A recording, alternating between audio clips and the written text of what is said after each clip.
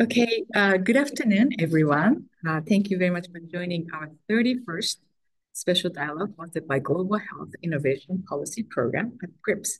My name is Hiromi Murakami, and I'm privileged in facilitating and organizing this dialogue series. And we initiated this dialogue series back in 2020 in response to the challenges posed by COVID-19, but now we have extended or broadened our scope of our dialogue, addressing health crisis, regional. I know this is already, yeah, sorry. So security threats and economic and political disruptions, and focusing on Japan's challenge. Today, we're very excited to welcome an expert on health and climate change, Dr. Eileen Natuzzi of Georgetown University, and she'll be sharing her views on health and climate, lessons and challenges from the Pacific Islands, what Japan and the US can do. It's a fascinating topic, as Japan often suffers from natural disasters. It is a great opportunity today that Dr. Eileen to share with us her experience in Pacific Islands. We extend our gratitude to the US Embassy Tokyo for funding this project, Japan's Challenge Dialogue Series. We very much appreciate your support. And we have Q&A box on the bottom. So please feel free to post your questions, and we pick up your questions at the end of this, after Dr. Natuzzi's talk at the Q&A sessions. So our commentator today is GHIPP Director, Dr. Kiyoshi Kurokawa, who has been engaging in this realm of global health and health policy. In here.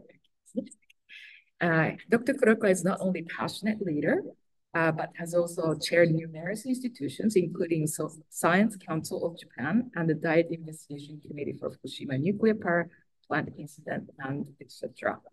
Let me introduce today's speaker, Dr. Eileen Natuzzi, who has worked on health capacity building in Solomon Islands for 18 years. She received her medical degree from George Washington University, did her surgical training at the University of California, San Francisco, and obtained her master's in public health and epidemiology from San Diego State University.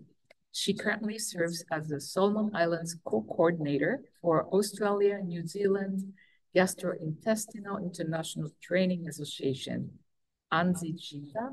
Is that the right word? ANZIGITA.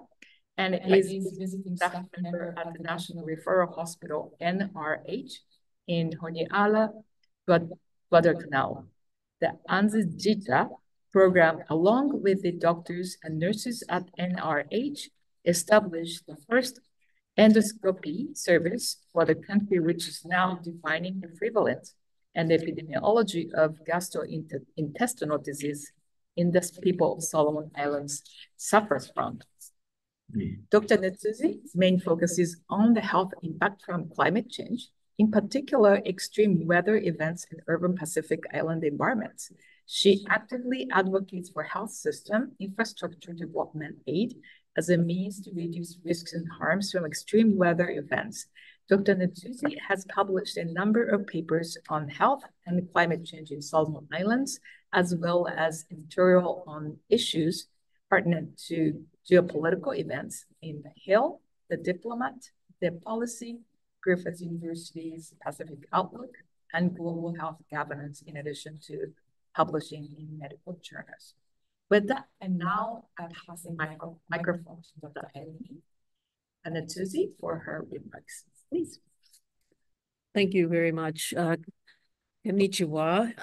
I am honored to be here and to be able to talk to you about this particular topic. I do want to just sort of introduce myself to you. I am a retired general vascular and trauma surgeon. Worked for 30 years in San Diego, and during that time, almost 20 years traveling back and forth to the Solomon Islands. When I retired and the geopolitical situation kind of changed in the Pacific, in particular Solomon Islands.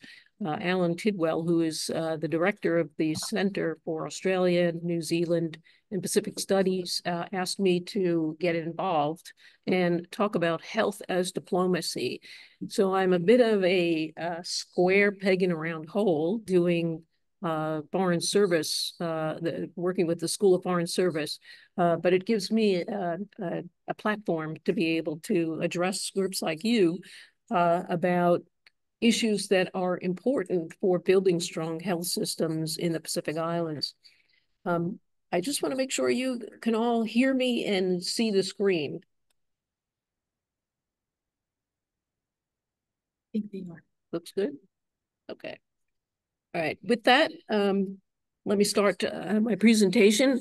I live in San Diego, California, when I'm not working in the Western Pacific. And San Diego is essentially a desert climate.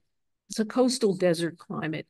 Our annual rainfall is less than 30 centimeters a year. But our weather is changing. And in August of 2023, we had Tropical Storm Hillary make landfall in the Southern California. It's the first time since 1939 we have seen a tropical storm. In January, this past January, we had 6.9 centimeters of rain in 1 hour, and it caused massive flooding, a lot of property damage, and people who needed to be rescued. So again, evidence that our climate is changing, even in a dry area like San Diego. I could spend this time talking to you about the impacts of our changing climate on our health, the direct impacts. And certainly we know that after a natural disaster, extreme weather event, there can be immediate injuries and deaths. There can be disruption to our regular healthcare systems. There could be infectious disease outbreaks from standing water, and particularly from vector-borne diseases. There are impacts on food supplies, whether it's a drought, whether it's a flood, whether there's unclean water, mental health impacts, and then delayed health impacts from people having difficulty accessing the health system. But that's not what I want to talk to you about today, because I think that you hear about those things. What I want to talk to you about today is something that's a bit more obscure. Today, I want to talk to you about hospitals.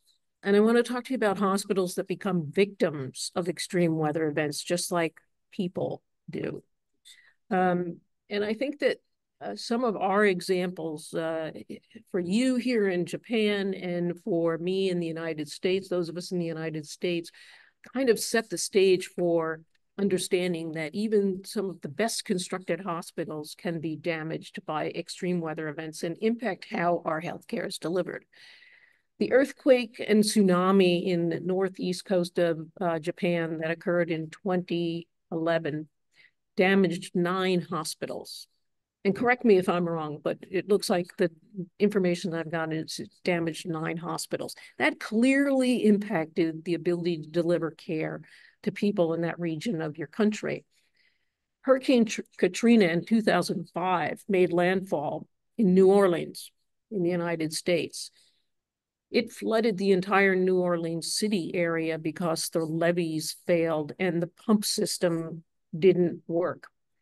And I think the best known example of a hospital problem in New Orleans was Charity Hospital. That's the picture in the middle here. Charity Hospital was flooded and there were operational difficulties that resulted in essentially what were avoidable deaths. The third example is when Superstorm Sandy landed in New York City in 2012, it flooded the lower portion of Manhattan. And the New York University Langone Medical Center had the 2 lower levels flooded. It's an 18-story building, and on the top of the hospital was where the alternative energy source was located. The problem is the circuits that distributed the electricity and the fuel for the emergency energy generators were located on the lower levels. So they were involved in the flooding. Without power, patients were evacuated down 18 stories through the stairwells by hand. One of the key points that I want to make about these three examples of hospitals here in Japan and in the United States is we did well because our health system has redundancy. We have multiple hospitals in relatively close proximity to each other. And what we don't have in the Pacific Islands is redundancy. So what do we do about a hospital like St. Joseph's Hospital located on Funafala, in Tokelau? What happens when this hospital is destroyed? When the 70% of the people in the country who rely on this hospital for their medical care lose that. And this atoll is located hundreds of miles away from another hospital. That community waits for emergency services to come and help them.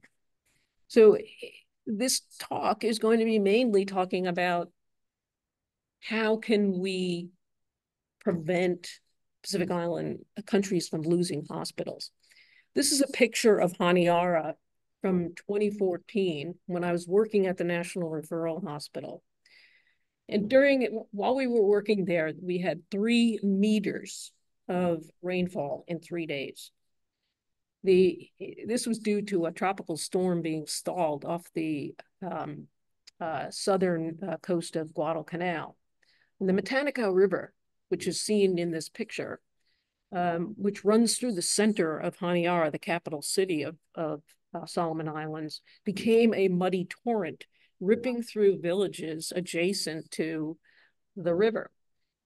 Storm surge damaged some of the hospital's buildings, including the pediatric ward and the labor and delivery ward, and that required evacuating patients. Numerous clinics throughout Honiara were damaged during the flooding. And approximately 30 people, estimated 30 people, were killed. And they were mainly women and children who were in their villages at the time that the river broke its banks.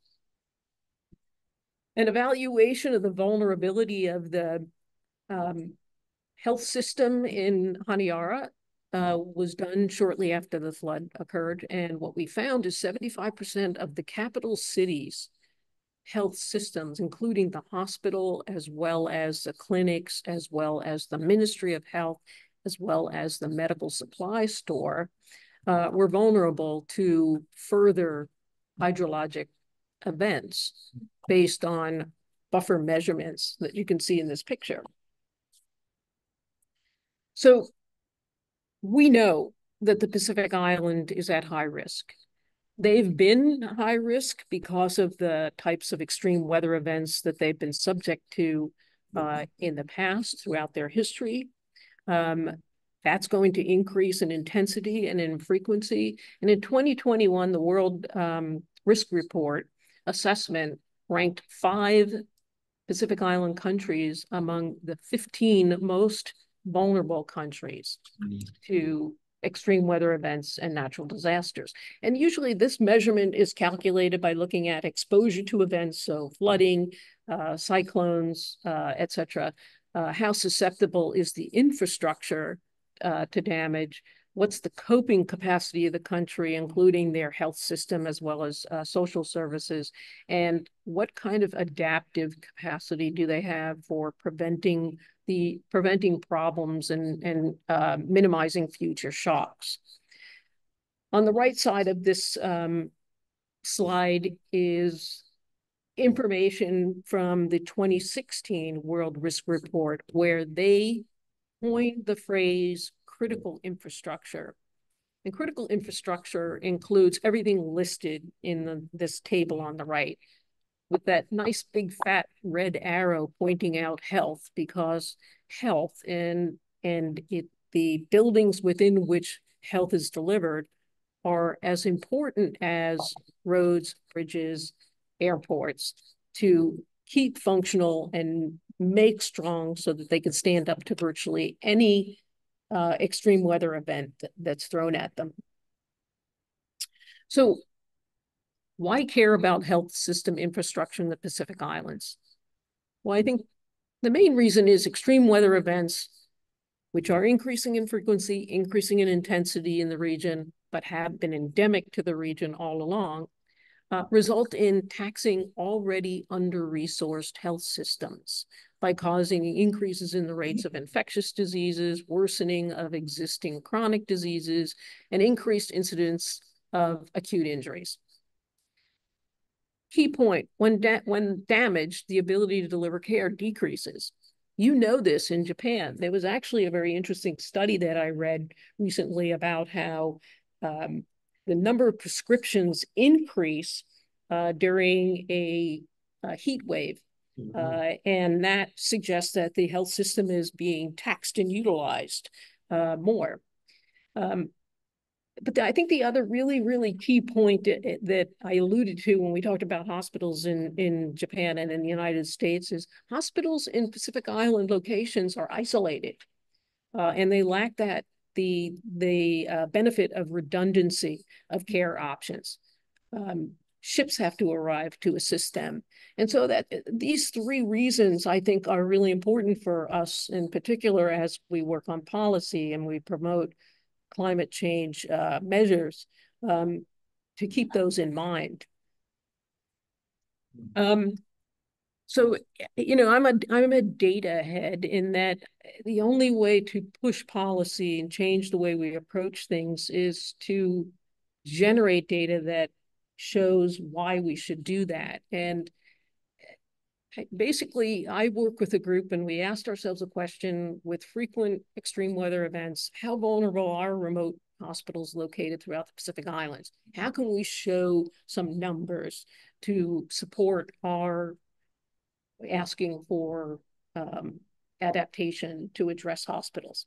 What we needed to know was how many hospitals were at risk, and more importantly, how many people would be adversely impacted if a hospital is damaged. And this is a slide that shows some of the data that we collected using GIS technology. We measured the distance from the hospital to a hydrologic threat, so coastline or river. And we measured and estimated the level above sea level that the hospital was located in. And then we kind of structured out which hospitals were most vulnerable, which were least vulnerable, kind of stratified them. Essentially, we looked at 76 hospitals in 14 Pacific Island countries and found 58% of those hospitals were located within less than 300 meters of a hydrologic threat, putting them at risk for damage depending upon heavy precipitation, cyclones, etc. We looked at basically the percentage of people that would be impacted by losing their hospitals, and found region-wide, 63% of the Pacific Island population would be at risk for losing their hospital and losing care. And I just want to show you some examples of Pacific Island hospitals. This is the original Niue Hospital. It was built in 1960s. It's located 84 meters from the coastline. It's at 27 meters elevation on a set of cliffs that have been rapidly eroding over time.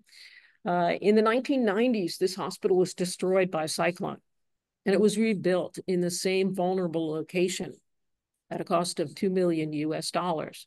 In 2004, it was destroyed again by Hurricane Heta, or Cyclone Heta, excuse me.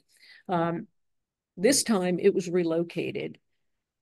The key with this hospital, and so this is an aerial view of the old hospital in blue, and the hospital marked in red is the relocated hospital.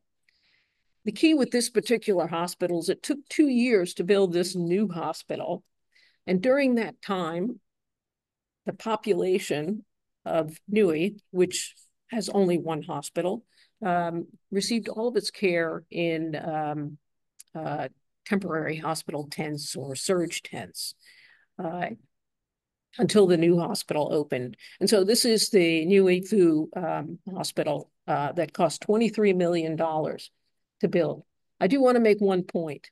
When a hospital is completely destroyed, the cost to move it and rebuild it goes up significantly, as opposed to electively choosing to relocate the hospital. I think that they were fortunate that they could go inland and up, but not every Pacific Island country can do that. And this is an atoll country. This is Tokelau. This is Nukunonu National Hospital. And it serves their population of approximately 452 people. It's 12 meters from the coastline, elevation 8 meters. There's nowhere to go for this hospital. There's no going up. There's no going inland. And so the solutions to a vulnerable hospital like this are different. This is the Nukunonu National Hospital that was built by New Zealand Aid in 2013. It was electively rebuilt. It wasn't damaged. It wasn't done because of damage. The solutions that they used was to build a 2-story building. The concrete, there's a large storage area that is the foundation of the hospital. And then there's concrete pillars and framing so that it makes it cyclone proof. Excuse me. The reason this design was selected is because this portion of the atoll frequently gets flooding that goes completely across the atoll. And so they needed to find a way to protect some of their equipment, be able to continue to provide care, even though there was kind of this low level of flooding. And so all of the valuable equipment, medical records, patients are housed on the second level of this hospital. In this picture, the new hospital obviously is the gray and pink building. The green building adjacent to it is the old hospital. So this is clearly an upgrade in the quality of the hospital care and well designed so that this hospital, which serves as a community refuge center, can continue functioning no matter what the weather is doing. This is Gizo Hospital in the Solomon Islands. This is the second largest hospital located in the western portion of the country. And the building that you see, there's a white building with a tunnel, a tower next to it. That's the new Gizo Hospital that was built by Japan's International Cooperative Agency in 2010. The estimated cost was about $10 million to build this hospital. This is an outstanding design for a hospital. Number one, it is seismically solid to stand up to any earthquake. The reason this hospital was built, it was in 2007, Gizo suffered a tsunami that followed a significant earthquake, and the original hospital that was built literally right up against the water was damaged. And so JICA came in and agreed to build a new hospital. The design of this hospital, it's a 2-story hospital. It has an open center to the hospital, so airflow through the hospital is maximized to reduce infection and to keep the hospital cooler. But because of the 2 stories, moving patients from floor 1 to floor 2 was solved with a gradual ramp system that ran around the inside open portion of the hospital. So it didn't matter whether there was power to the hospital or not. The tower that you see here is a water tower, so that when city water is off, the hospital can still function with gravity-fed water from the tower. And I think that this is really a beautiful example of a hospital that is built with the tropical climate in mind, the limitations of the other utility infrastructure, and protecting it from further seismic impacts as well. And this is the National Referral Hospital that's located in Honiara on Guadalcanal and Solomon Islands. This is the largest, most vulnerable hospital in the Pacific Islands. It has 380 beds, and it serves essentially a catchment of almost 700,000 people, the entire population of Solomon Islands, because this is where all tertiary care is done. Surgeries, complex childbirth, etc., is done at the National Referral Hospital. It's located 11 meters from the coastline, 140 meters from the Matanikau River, which I've already mentioned can flood when there's heavy rain. It is at an elevation of just under 2 meters, and it is frequently subjected to evacuations due to storm surge, floods, and tsunami alerts. This hospital is probably caught up more in a geopolitical tussle right now that's preventing it from being relocated in higher ground and inland in Solomon Islands. But clearly, this is a large hospital, highly vulnerable, and a good example of a hospital that really needs to be prioritized to be moved. So how do you make these hospitals safer? And essentially, the message from looking at these examples is where and how hospitals and health infrastructure are built really matters. The Pan American Health Organization has a smart hospital framework that offers guidance on how to rebuild hospitals in particular to make them safe, so they are structurally and non-structurally functionally able to withstand impacts of virtually any natural disaster, extreme weather event, and mitigate the impacts of associated climate change and variability. The PAHO program also includes green hospital facilities, which have a small carbon footprint. They're highly efficient. They maximize the environment within which they're built. So they have a small environmental footprint, but use sustainability and sound environmental management practices. And then there's combining the two in what we call a smart hospital, which is both safe as well as green. So this is a hospital that expends very little energy, but can stand up to virtually any natural disaster, continue to perform, and essentially almost function under what I call island operationality, where it functions as its own little city while there's a disaster going on around it.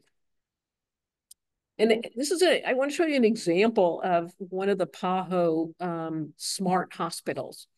This is Peebles Hospital in Tortola, British Virgin Islands. It's a 44-bed hospital with a patient catchment of population catchment of about 24,000 people. It's located at 155 meters from the coastline, elevation 16 meters. And you might think, well, that's not too bad, 155 meters from the coastline. But this hospital is in what we call Hurricane Alley. Hurricane Alley got its name because, on average, 10 hurricanes will pass through this region of the Atlantic and the Caribbean a year. And so the government of the British Virgin Islands decided, well, we need to remodel our hospital because we really wanted to stand up to a Category 5 hurricane. The expenditure was about $100 million US, and they ran into all kinds of budget overruns and whatnot that frustrated people. But that investment proved to be worth it. In 2017, Peebles Hospital stood up to 2 Category 5 hurricanes within 1 month. And in this picture, you can see that the building is intact while all the buildings around it have been destroyed. The hospital only suffered cracked windows, and it was essentially fully operational, and it actually housed people in the community post both hurricane storms. And I want to use one local example is the Ishinomaki Red Cross Hospital that was hit by your 9.0 earthquake in 2011 that then was followed by the tsunami. Fortunately, this hospital wasn't directly impacted by the tsunami because it was way inland. But the key point with this hospital is the engineering used a base isolation, or what I refer to as a pogo stick, to put the building on. The building essentially floats above the basement on a spring-like structure that's made of rubber and steel. So when the earthquake happened, the building moved, but the building bounced, so to speak, and it didn't sway and it didn't crack. And so the hospital did quite well during the earthquake. I look at this kind of engineering and think if we could find a way to scale this to the economy of Pacific Islands and make it affordable, can we improve the ability of hospitals to stand up to the seismic activity that is endemic to that region? I do want to point out, I noticed in the newspaper that there was an article about your Prime Minister, Mr. Kishida. He actually called for the cabinet to establish hospital ships in response to an earthquake that took place in January.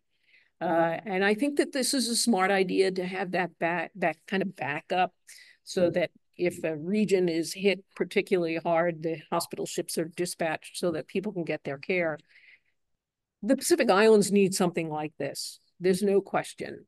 I also learned recently about one of the hospitals that I had actually studied in Haapia in Tonga, when the Tonga, was it the Hunga Haapia submarine volcano erupted and sent a large tsunami throughout the Tongan region. The Haapia hospital actually had been relocated a few years before. It wasn't impacted by the tsunami. Its old location was destroyed, but that hospital, because of the decision that was made to build it in higher ground and inland, was fully operational through the whole recovery period after the tsunami and submarine volcanic eruption.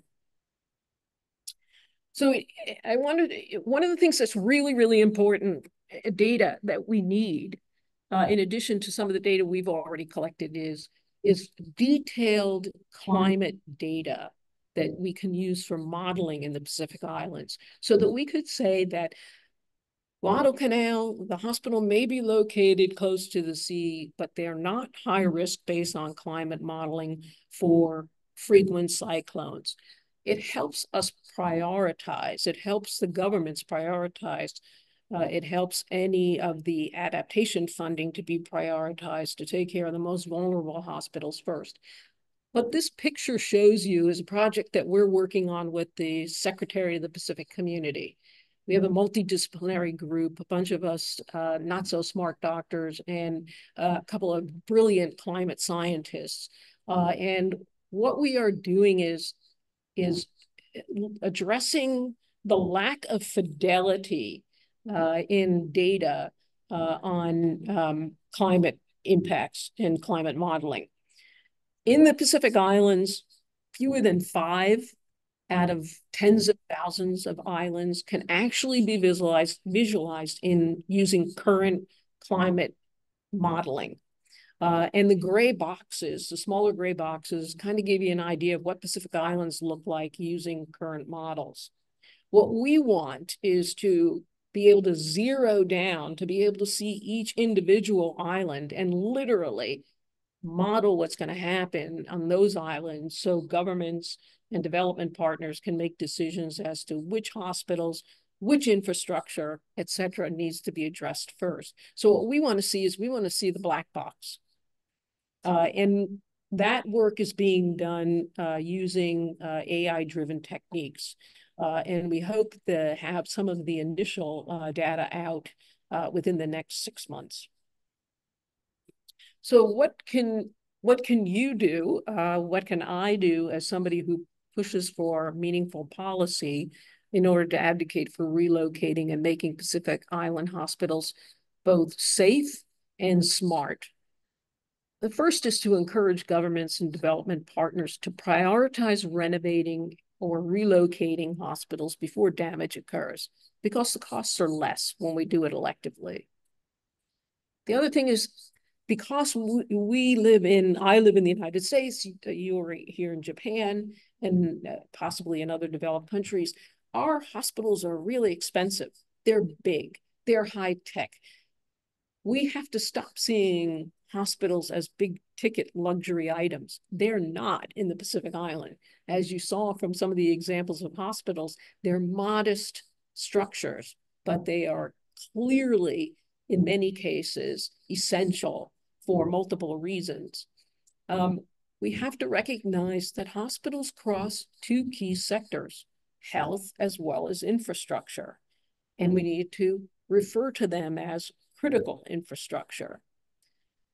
Climate change adaptation funding needs to be redefined based on risk and vulnerability. And some of this may have already been addressed in COP28, but the most vulnerable really should be addressed first.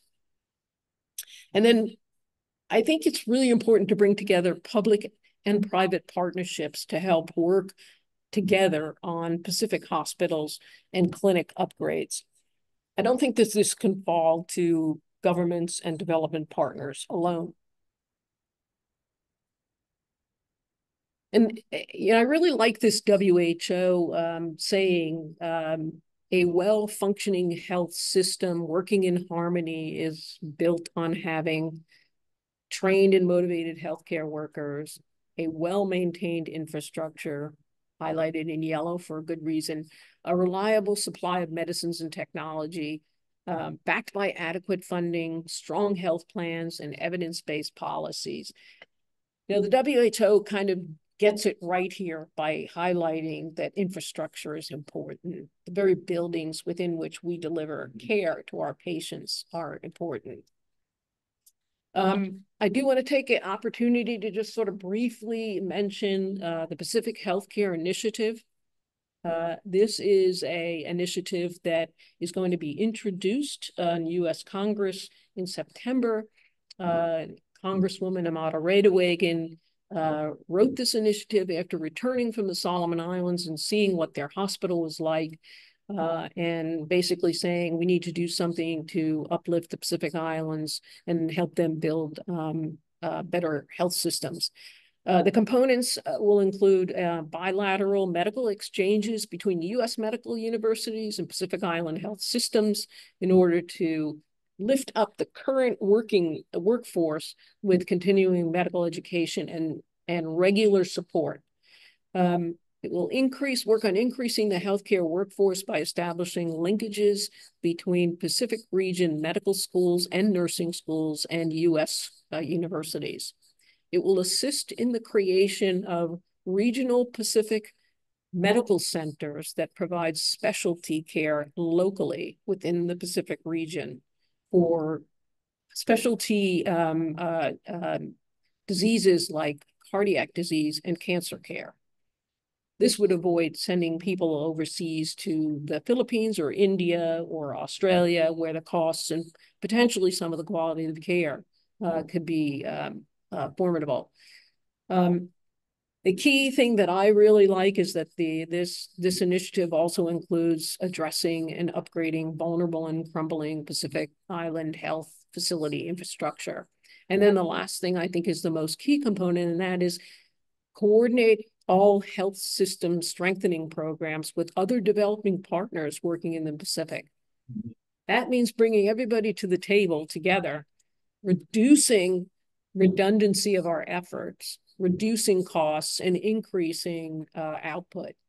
And so, I'm uncertain what the political situation is going to be in the United States. It's a presidential election this year, but the Congresswoman is going to be introducing this, and I'm hopeful that we will at least get a portion of this to be funded.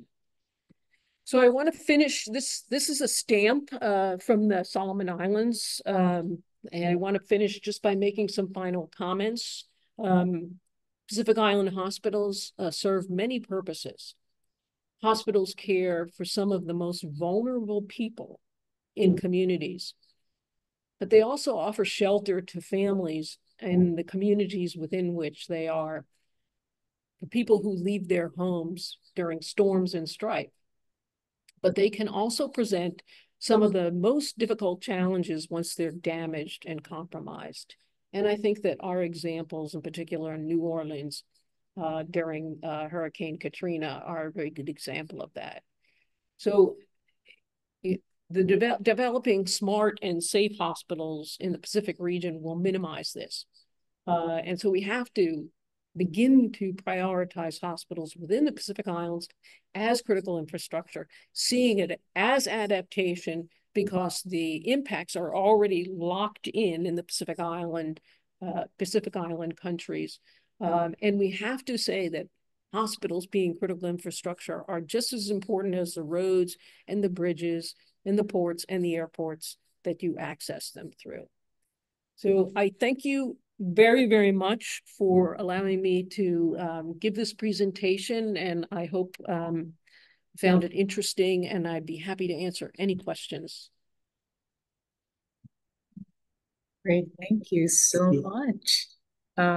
Actually, there's the one question from the audience. Let me start with his question by Rick. He said, thank you for excellent talk.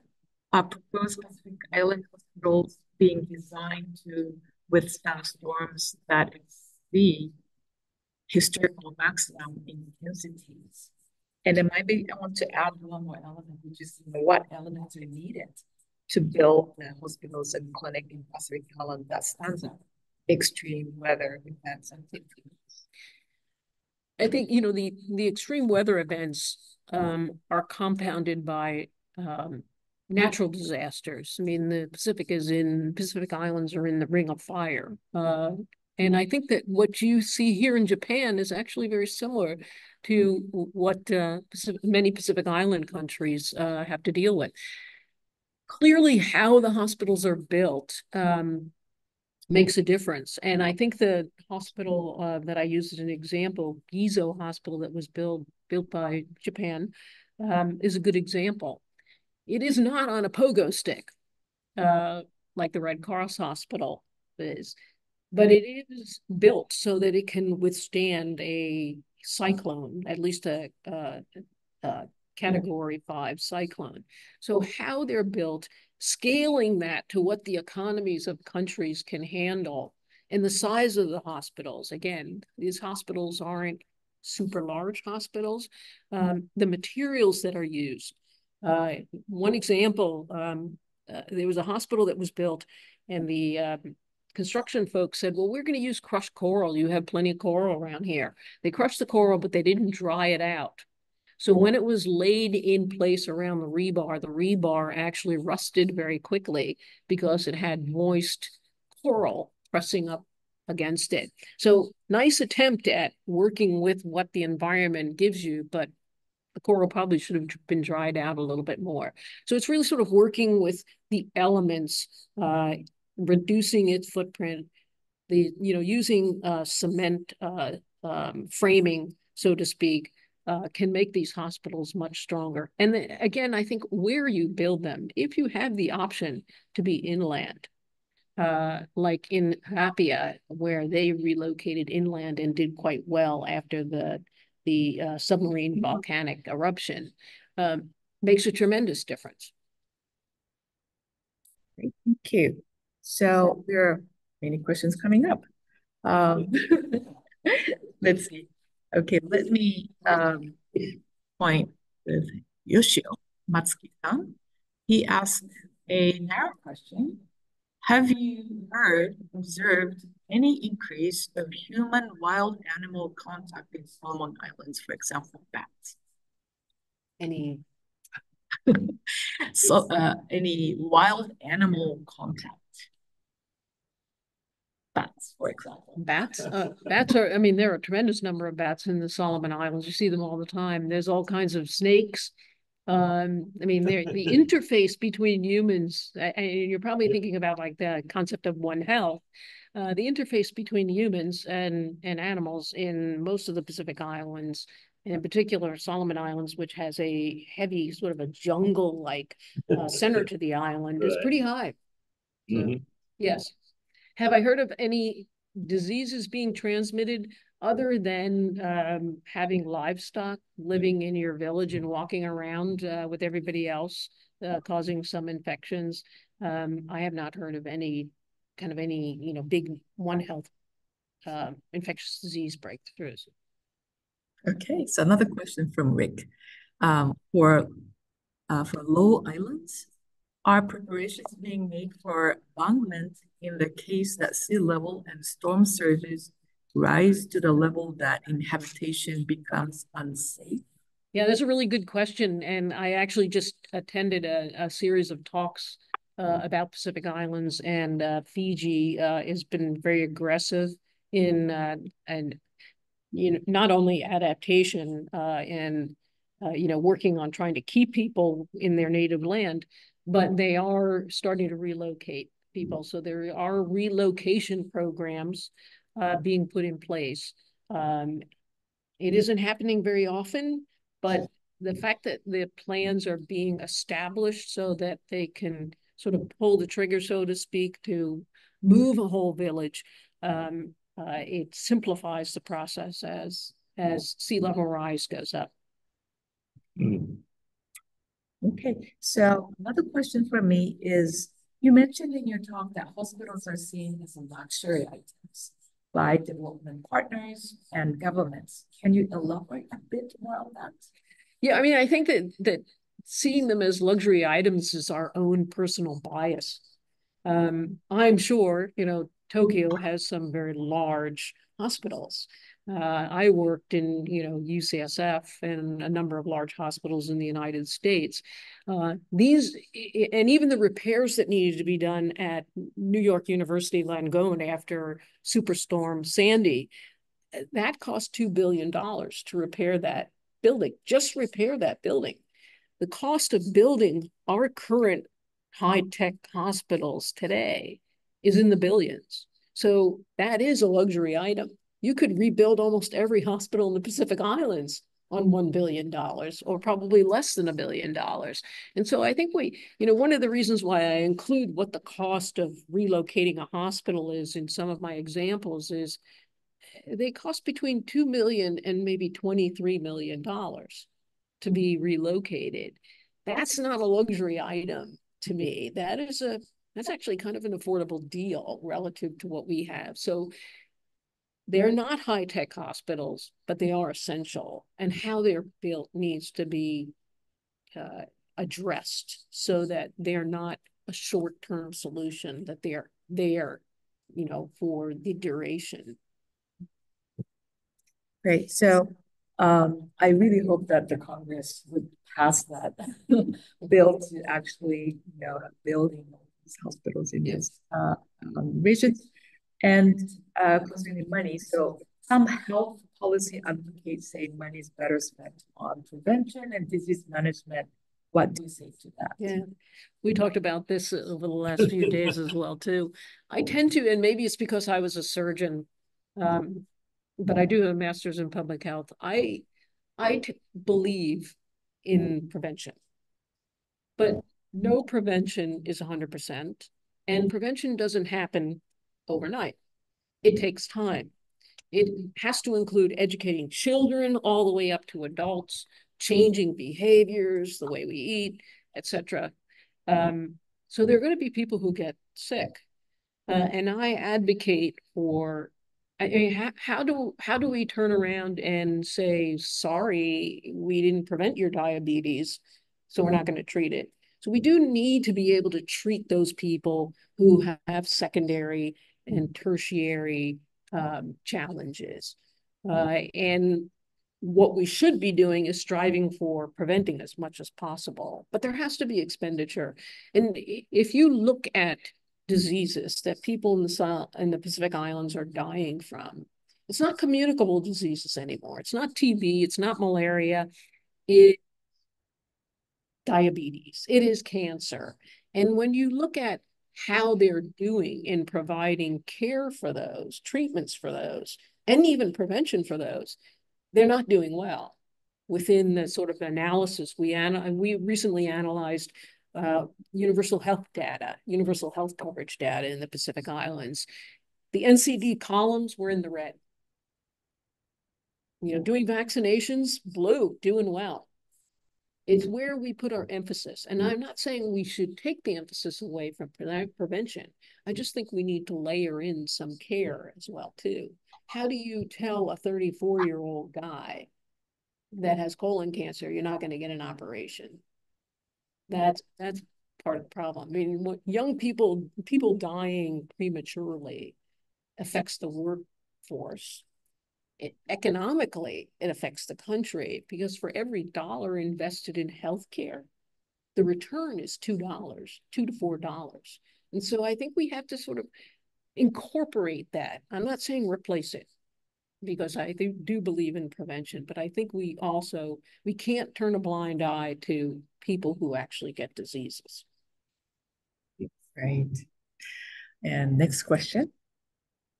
You talked about the disaster fund on the top and those global communities, effort to save those climate affected regions. And what do you think? Obviously, the U.S. is passing this bill, but what do you think the U.S. and Japan can do more to these challenges that we face?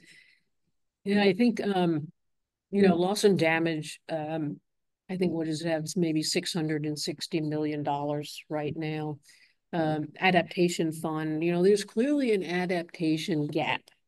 There's no question. I know that there's some sticking points about the World Bank managing the fund. They think it's too expensive. World Bank isn't very good on climate change. There have been a couple of reasons raised.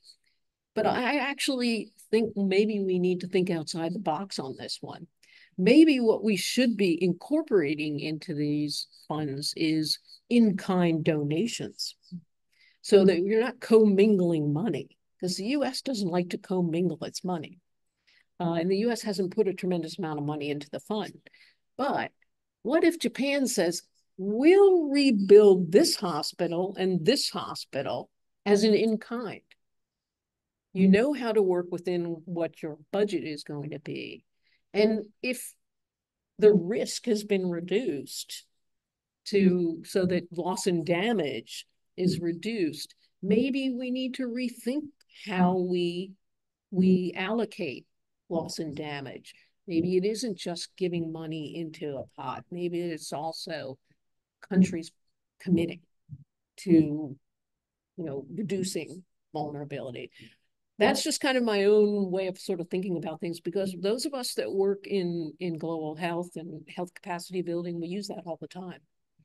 It may not be a nice pot of money for us to do our work, but we get in-kind donations, and that moves the needle heavily. That's a great idea. And my final question before Dr. Kurokawa is Japan, as you know, we have so many. That is a very difficult issue, because I think we live in a hyper-connected world, so we know what's happening. But I think everybody has your own nation, right? And how to help each other is a thing, but can you really do it? Yeah. Because democracy or this or that, still they're killing each other. What's happening in the Eastern Europe? That's again killing each other. Right. Why is that? That's humans. Yeah. They die, and they have to educate the next generation again. Yeah. So I think that is a human being. What to do? Why there's a nation? Why they're killing each other now? Yeah. We never become wise. That is the issue. What do you think? That we never become wiser? No, not really. You have to start from scratch again. Yeah. That's my argument. I mean, I work, the organization I work in is a multinational organization. I'm the only American. So they always refer to me as the Yank. But there's a way that we can work together. I think we have to find the right people to sort of bring us together. So the right leaders. that are willing to do that. The right projects, making everybody feel comfortable with the project, allowing and I think it's okay if we're working together and we're working towards a common goal for countries to fly their flag and say, we built this and we did it. That's fine. I have no problem with that. I just think we need to have structure because there's a lot of wasted spending on global health projects, in particular when we have siloed treatments of diseases as opposed to strengthening the foundation of a healthcare system. So can we get there? Sure. That's an issue of democracy. You have a majority who support it. Yeah. Let's look at this, Bill Gates. He really started supporting this African thing. I was a part of this thing. And that kind of thing. Such a wealthy people, millions of things, what they want to do. Yeah. Right? Well, and I think that, Bill Gates and Microsoft and different businesses, bringing them in as public-private partnership where government is working with industry can really sort of stretch our dollars more and get more bang for our buck, so to speak. Right? Yeah. Yeah. But I think convincing your government is also very difficult in democratic countries. Oh, tell me about it. What do you think? I've been traveling to Washington, D.C. for 15 years, talking to people. But you have to educate and persuade at least maybe 40% of the population. That's right. That's right. And we truly have a blind spot in the United States about the Pacific Islands, a real blind spot. In fact, I would probably say 30% of Americans, 40% of Americans don't even know where the Pacific Islands are. They might know something about World War II, but not very much. I've been there, few places, and a nice, tiny medical center, but where the doctors and nurses, all the things, and where the budget and continuing this and that, that is a very difficult. And then we are not seeing this in unconnected world. Yeah. So everything is now viewed by greater public in this and that. But every decision in democratic country takes some 1/3 of convincing citizens, right? Yeah. And everybody will die and have to educate from scratch, from baby again. And repeating the same thing. Why is that? I really thinking that's what it is. Homo sapiens is the most educated and smart people in our planet, it looks like. Yeah. But what they do? I have no idea. That maybe become sort of pessimistic or this or that. Yeah. And we can see this thing. Solomon Islands, all the thing, and Africa. We repeating the same thing. We didn't become wiser. That's my issue all the time. My own opinion is when it comes to global health, when it comes to building health capacity, is we haven't taken the right approach. Yeah. It doesn't make sense to treat specific diseases and ignore everything else. And so what I say is, let's do something different. Let's just go ahead and strengthen the entire healthcare system. Let's just work from the bottom up. Right. Because in the United States or in Japan, if you were to get tuberculosis, would you go to a tuberculosis clinic or would you go to your doctor first? You get that chest x-ray done, you go to see a pulmonologist. Why are we treating countries in sub-Saharan Africa and Pacific Islands differently? Why shouldn't all their doctors be able to see you and determine you have TB and to treat you? So I think that we've sort of created silos, expensive silos, and we haven't been very efficient in sort of building up the entire health system. And that, I think, is why Congresswoman Redewagen wants to get this initiative going. Is she had a chance to literally talk to doctors and nurses in the Solomon Islands about their challenges. And I think it just takes we need to think about it differently. Will it work? No, I know that because in 1970s, I was in the US and as a medical doctor, and all of a sudden I see few people are running. Why they do it? Because they eat too much and they just riding. That's crazy. In my view, that's around that time, 1970s, big obesity was not a big issue. Yeah. And some start running. Why they run? Just skipping this lunch. Mm-hmm. That I thought that's a bit crazy. And now you are jogging thing. Yep. And keep eating. So I don't do that. So I eat only once a day meat. That's a more reasonable thing. Yep. So that I'm really wondering what is the wisdom of humans on this planet Earth. I It's a guess, good question. I guess we can leave up to the air. It's an open question. So thank you so much for your Sure. valuable discussion and also the information that from the Pacific Island. I like to thank you. And do you want to have a last comment? I'm really care about future of this planet. Yeah. Because humans are destroying it. And they're supposed to be smart, but not really. That's my view. Why diabetes? That's a rare disease. Yeah. Hypertension, that's a rare disease. And right. all your lifestyle. They're not rare diseases in the Pacific, though. That's the tragedy. No, yeah, right, I know. That's a human, somehow. Yeah. And we know that, but we are so selfish. Yeah. So I think I really liked Bill Gates when we started this GHIPP thing, and he and the Japanese government and a few farmers put money together, and I went to Africa, all the things, and do something new. That was good. Okay. Right. That's my view. So feel free to share my email address with the students. And if anybody has any comments, suggestions, corrections, I'm happy to receive emails.